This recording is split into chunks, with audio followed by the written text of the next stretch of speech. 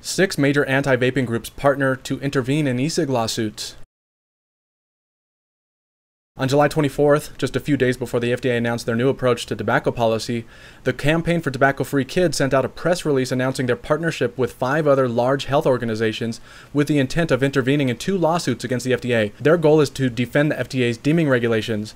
One lawsuit is with the Cigar Association of America versus the FDA, where the cigar industry is asking the court to set aside the deeming rule as it applies to cigars. The other lawsuit is with Cyclops Vapor versus the FDA, which also asked the court to set aside the deeming rule on the grounds that it exceeds the FDA's authority, is arbitrary, and defies the First Amendment. So this new partnership is between the American Academy of Pediatrics, the American Cancer Society Cancer Action Network, the American Heart Association, the American Lung Association, the Campaign for Tobacco-Free Kids, and the Truth Initiative. The press release states that they are concerned that the Trump administration may not adequately defend the rule, known as the deeming rule, or may seek to weaken or rescind it, putting the health of children and the public at risk. These 6 groups are being represented by the legal team at the Campaign for Tobacco-Free Kids, the law firm of Wilmer Hale, and the lawyers from the Democracy Forward Foundation. These are huge organizations, probably with a lot of money to throw into these legal battles.